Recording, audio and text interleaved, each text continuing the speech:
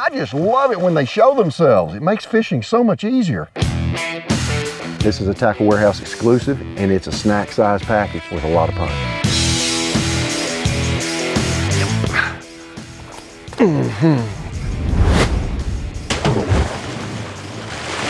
Golly, good one. He has got it really good. Just holding on there. Quit. I mean, he's full of it.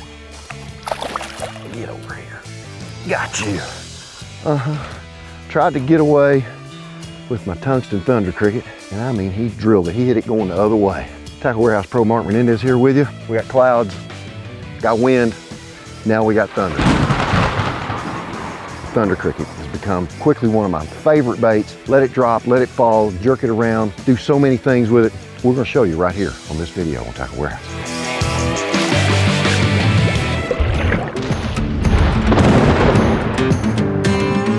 Bladed jig, Thunder Cricket, a very simple design bait. A basic jig body with no weed guard on it and a blade that ratchets left to right. This is the tungsten version. You can see how many bites I've had on this one. This one has got a lot of teeth marks on it. And what's unique about the tungsten, because the tungsten is a thicker, more dense material, it has a deeper vibration, more of a deep thump, thump, thump, thump. The regular Thunder Cricket, being of lead and less dense material, it has more of a both of those have a place and a time. The regular Thunder Cricket is the one I like to use in hotter water. I want that higher vibration, that noise. In grass and in cover situations, I really like this tungsten model for that deeper sound to it. The back of the bait that holds all of your trailers on, we've got a little wire keeper there. That ensures that trailer stays up there really well. Again, the length of the shank of this hook is so important to get that hook point further away from the blade. You get lots and lots of slashing style bites with this bait. That distance just equates into more fish landing. Trailers. I like multiple different styles of trailers. The blade minnow, this is a Tackle Warehouse exclusive in Bama bug. It's awful good on a darn green pumpkin colored cricket. The mid-size rage bug, I rig it this way. I don't rig it flat, I rig it this way, so it gives me that bluegill look. And then when I really want to slow the bait down, the scound bug is one that I like. Bigger and bulkier. It gives a bigger fish a better shot at the bait. The one thing I always do with my blade minnow, I want to make the whole bait a little more compact, is I cut the head of it off right there, cut off about a ½ inch, slide that trailer up here just like this with the V on the bottom, slide it up there, come on through, make sure it penetrates in, holds there good and tight, and that little bit of wire holds this bait on there just perfect, and it's a snack size package with a lot of punch.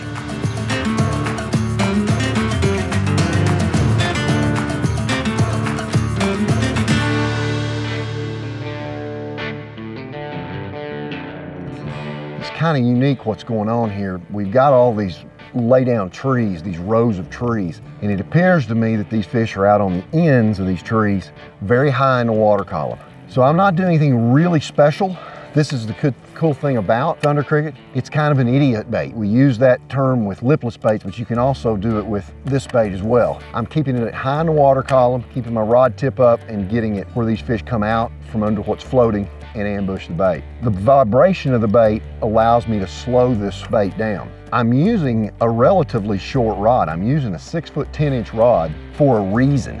With a longer rod, it keeps the bait up higher in the water column. So this shorter rod is this 6'10". I can swim it around, move it around, lay the rod left to right, and it keeps the bait a little lower in the water column. I love this bait when I kind of highlight it. It's still just, it's in that zone where I can just barely see it.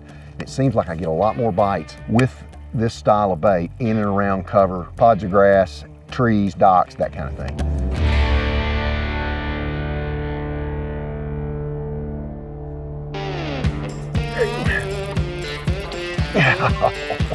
I just love it when they show themselves. It makes fishing so much easier.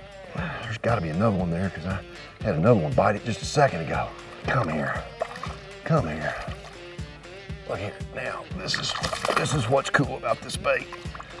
If I can get him up here, now, I got him. Look how black that fish is. That old big hook just barely got him. One of the coolest things about this bait is how far back that hook shank takes the point of the hook. It reduces the amount of fish I miss. These fish slash at this bait. They hit it from different angles. That big hook and the length of that shank on that hook caught that fish for me. About that one showed himself. Get him back in there and let me get another bait over there. Between all the wood, you can see I've got this grass. It's matted up shallow, and then as it tapers down, you'll start getting heads of grass, little holes in the grass, and so I'm gonna target those. Oh, boy, one just popped the dog out of that right there. So as I make that cast, I know that height of that grass is going down. It's tapering down, so I'll slow my retrieve down, and I'll actually almost fish it like a jig, giving it a yo-yo out here on this outside edge. Start the cast up shallow in the visible grass, rod tip up, start coming out where it's a little deeper. I can't see the grass anymore. Rod tip goes back down. Let it go all the way to the bottom, and then I'll start this hopping action. So that gives me 2 or 3 casts. If I get a bite, then I can replicate it and really target it. It amazes me how many times when I hop that thing up and it goes back and it's falling back to the bottom without any vibration, how many bites I get up like it. It feels just like a jig. There he is. Just like a jig bite.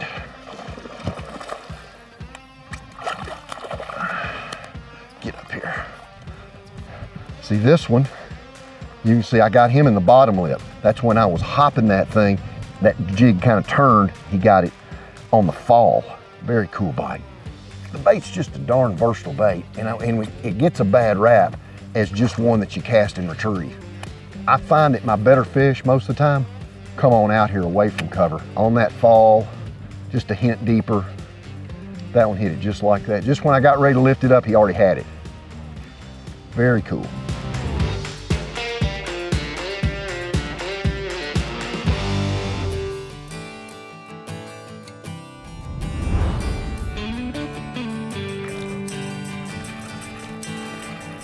Peanut, he jerked it.